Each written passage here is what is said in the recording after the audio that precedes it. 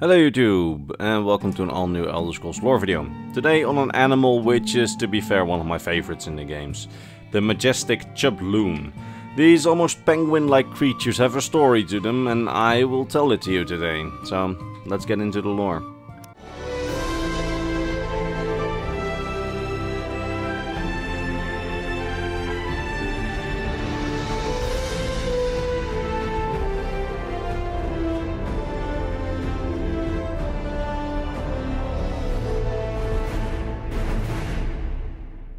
So, the Chub Loon, a penguin-like creature which, according to the lore book The Mystery of the Chub Loon, quote-unquote, serves no purpose. But their story is a bit more interesting than you may think, because yes, just like penguins, they waddle around cutely, they dive into the oceans and swim there to get fishies.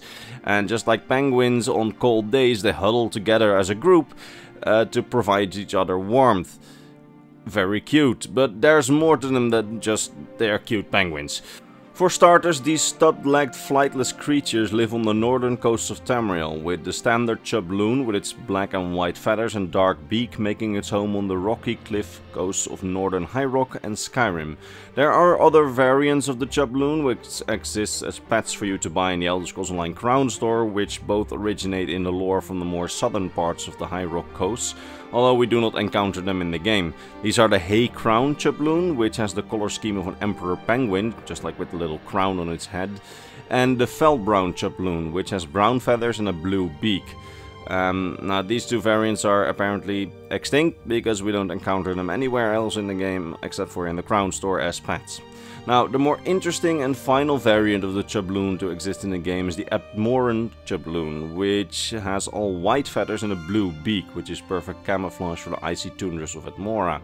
And this variant of Chub Loon actually gives us somewhat of a hint as to their origins, as we learn from the book The Mystery of the Chub Loon that before the start of the Second Era there are no records of any Chub Loon existing on Tamriel, and that one day they just showed up in historical records as a species.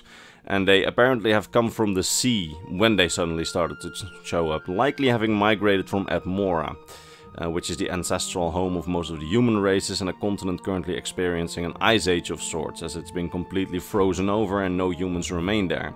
And perhaps that's why the Chub Loon also eventually migrated, as thousands of years after the humans migrated, perhaps it became even colder and the seas became so inhospitable that even the fish that the Chub Loon eats maybe might not survive there, which is maybe why the Chub Loon might have migrated to the south, to Tamriel, but that's just speculation on my part.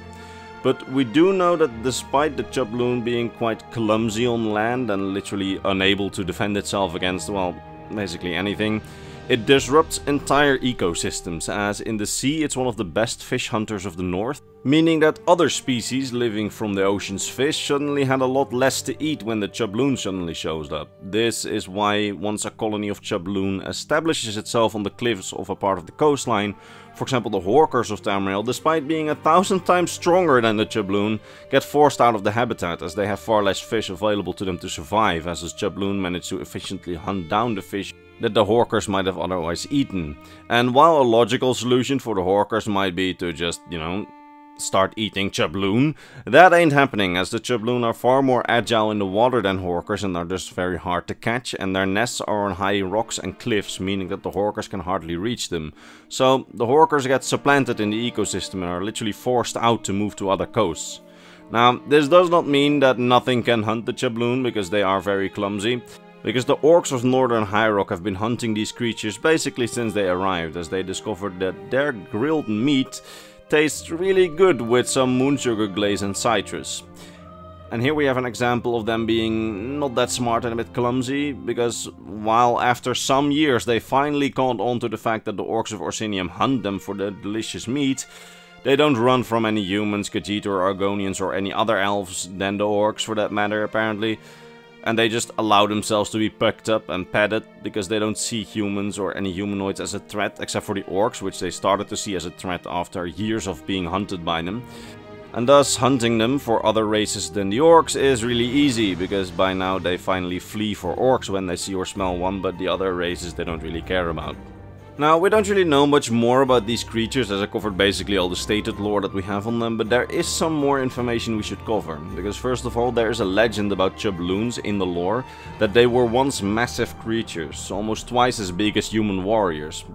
Back in the Majestic era on Atmora, that's basically when this whole massive stage of these creatures apparently took place, mighty warriors like Isgrimor wrestled these things as a challenge apparently, which could take a whole day to subdue one of the Chub Loon for even the mightiest of warriors. That's probably just a legend and an exaggerated children's story, which probably originates from like warriors wrestling with some other mighty creature at the coast, and then the story became distorted and the Chub Loon somehow became involved over the years of oral storytelling. But still, it's an interesting story. And second, we don't really know what happened to them, because by the time of the Elder Scrolls V Skyrim, there are no more Chub Loon on the coast. We don't know why. Perhaps the Nords also caught on to them being really delicious and just hunted them all down. Or perhaps, just like they migrated from Atmora to Tamriel, the Chub Loon once again mass migrated away, perhaps back to Atmora, as maybe by the time of Skyrim the continent has become habitable again for fish, and thus the Chub Loon as their source of food is back.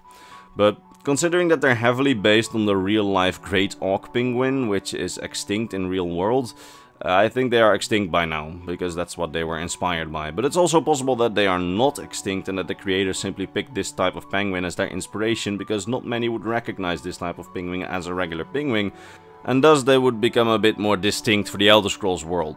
We don't actually know what kind of choices they made on that. But they are heavily based on this penguin type, with many of its mannerisms and its habitat being identical, so it's not a great stretch to think that many of the traits that we don't find in the lore in the Elder Scrolls for the Chub Loon, such as its procreation method, are simply the same as that of the Great Auk, because that's what it was inspired by. So if you for some reason want more headcanon lore on the Chub Loon, which is probably correct, check the Wikipedia page for the Great Auk, as it's basically the same creature. And with that said, it's everything I can say about the Chub Loon, and I really hope that you learned something, and if you did, consider returning for the next Elder Scrolls lore video. I don't know on what yet, but it's probably gonna be better than a penguin. That being said, all that rests me now is to vocally thank my top Patreon supporters: Mr. Bernardo Binda, Gabriel Binda, Polaris Patine, Athena Hyotis, King Chris, Bulge, Scribe of the Scrolls, Doji, Fenrir, Sword of Bushido, Rakai, and Mr. Christmas. It's thanks to these people and all the others on screen that this channel stays alive, and for that I am very grateful. That said, I hope to see all of you in the next Elder Scrolls lore video. Bye bye.